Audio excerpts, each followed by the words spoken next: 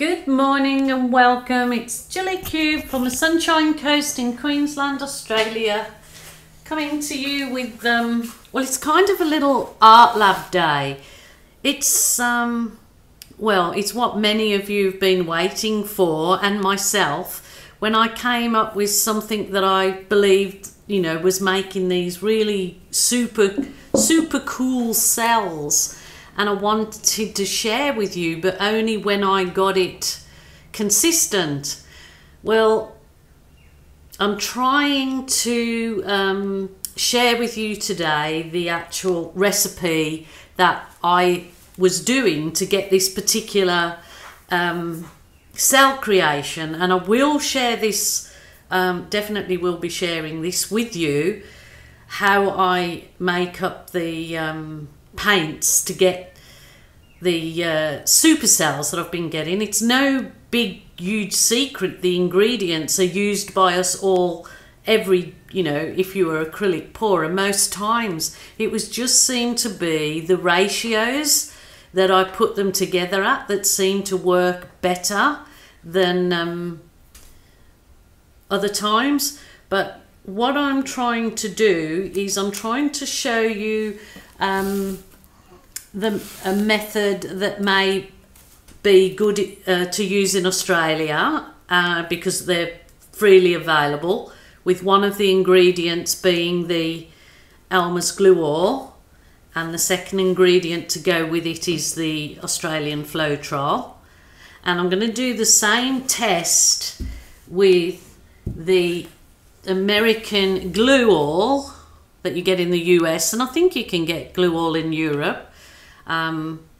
Both mixtures, the glues are made at 70% glue and 30% water. Like, so I took this, like the glue out of the bottle down to about the 70% mark down here. Then I added warm water, give it a good shake, and it's been sitting there. And the same I do with the, it's only the Mont clear PVA that I get to work. Other clear glues, even the Elmer's clear glue, it does not work the same. Only this one.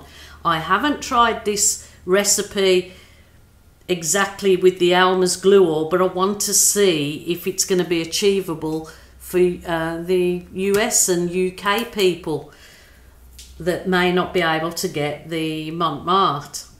So kind of bear with me because I'm sort of going all over the place. I'm going to do, this side is the glue oil side, and this side is the Mont side.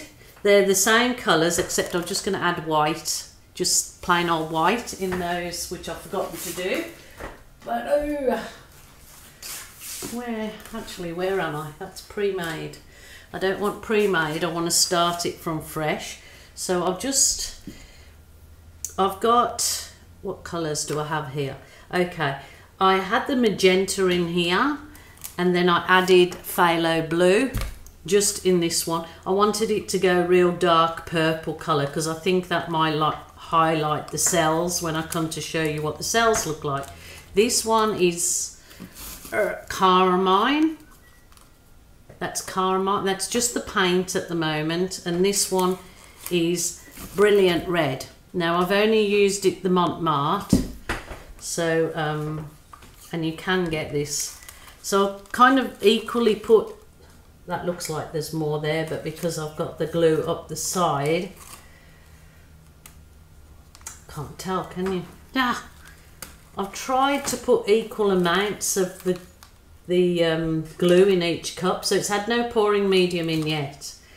So I've tried to put equal amounts in, and I'm going to, okay, I just might put this white into, that's it, those cups, because I want to do the exact same colour for both testing on the glue oil and testing on the Mont. Now I don't weigh,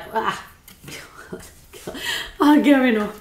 I don't weigh my paints, I just don't. I eyeball everything, so I just don't weigh.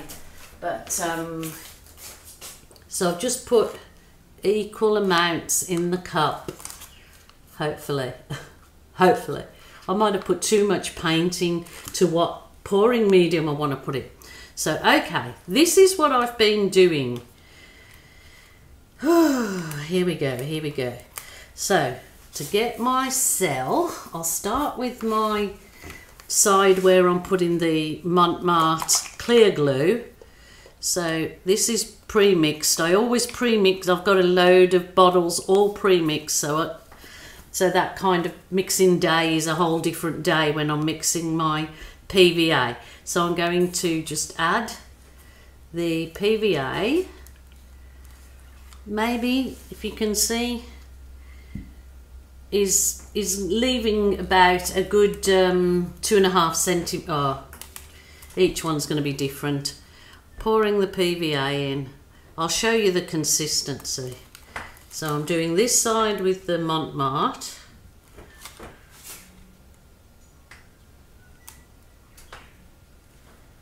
I'll show you the consistency because each paint colour does go to a different consistency. This is just the white. So I just want it to be fairly thick because I'm going to add the second ingredient to it.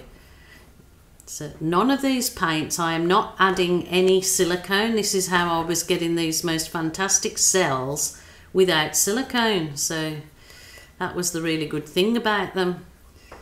I don't mind using silicone at all.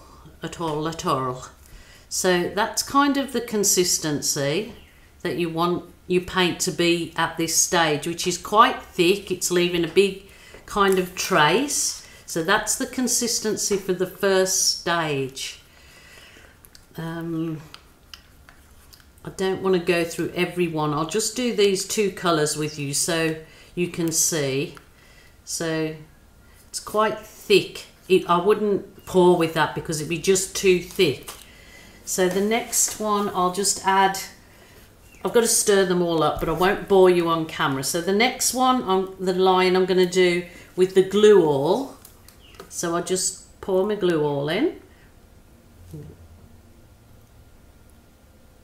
Whoop, don't overdo it.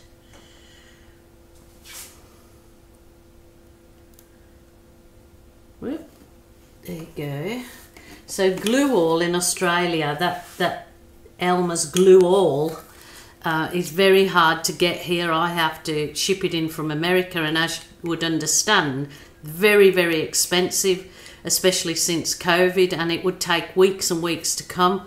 It's just that I've had that particular Elmer's glue all for maybe 8 months now because I changed over using this mostly. But I haven't ordered it in from the US since COVID started because I know it would just be astronomical. So this white look is very thick, but this is the first stage. So that's my first stage for the part of the recipe that I need to tell you about. That is the first stage. So this is all that it is. It's the same ingredients that I've used many, many times, but it just seems to be the consistency that makes the cells sort of a lot different than I normally get. So this is just mixed, as I showed you. I just mixed them all up so I didn't have the boring bits. I've just mixed, stirring, Stephen. So the second part is, of course, the Floetrol. But I've done this mix ever since I started pouring, and particularly when I first started pouring, I was using glue, actually Woodmaker's glue from Bunnings and Floetrol, and that always worked really well. I went back to some of the my very first videos, and I thought, gosh, those cells, how did I sort of, the cells have been good but not as good.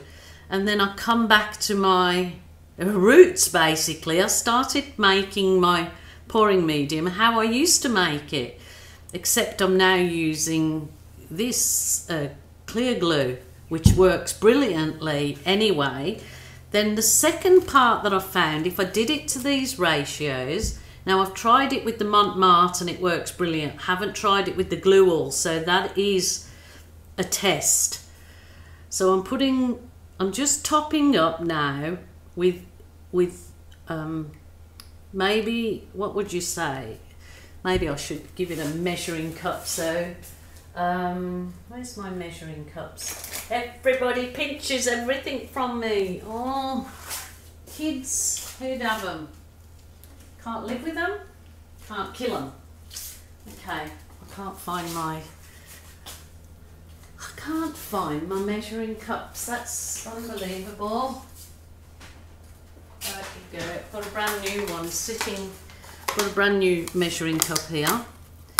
All my equipment that I'm using here is from Capriole Shabby Chic, and the link is in the drop down box. That's who I get my stuff from. So I'm just trying to show you.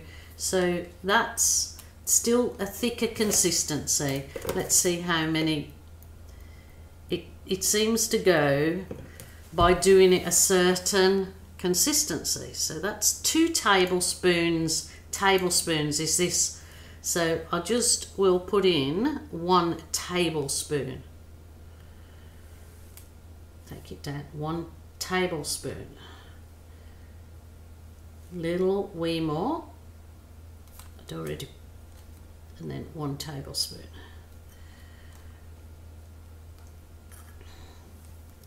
So might need a little bit more with the glue all. The glue all seems to make the paint go thicker.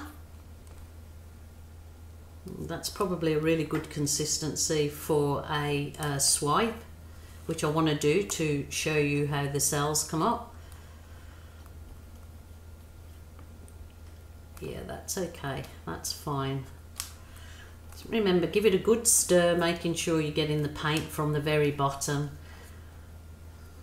So it's kind of the consistency where you see a little trace, but not too much. Okay, so the same, I'm going to do the same in each cup. So I'm going to put 1 tablespoon, which this little measuring jug does 1 tablespoon in each. That's 1 tablespoon, 1 tablespoon. Like I say, it doesn't matter what paint, different, I mean, it can be the same brand paint, like I'm using all Mont, but every single colour will need different consistencies. It just works that way. So I don't know if you're using different paints, whether this particular recipe will work for you, but I'm just doing it for this particular paints and recipe, this particular recipe. So I know it's a bit long-winded, isn't it, but it's okay. Just them last 2 now, and then we'll be done. So it just seemed, definitely did seem, I mean, I've done this mix a million times, putting Floetrol with the glues, I have, but I've just, you know, oh, a bit of this and a bit of that and we'll be right, mate. And I do get good cells, but it seemed when I get the consistency down pat for each particular paint colour, it just sort of did some magic, I suppose. Magic. So I'm just going to whisk them up, and then I'm going to go get my canvas ready and do the test. Hope that was helpful to you all. That's my particular way that I've been creating these cells over the last few weeks. So if I can help you create wonderful cells without silicone, you know, it's a good thing. I will put a link below in the description, in the first comments of the particular piece of a particular video that created this art that you're seeing now with the red, all the different shades of red. So yeah, hop on over and click on the link below in the comments. Please subscribe to my channel. It really helps me, and I put out good videos for us every single day, and it's free. So thank you guys. Thanks for your support.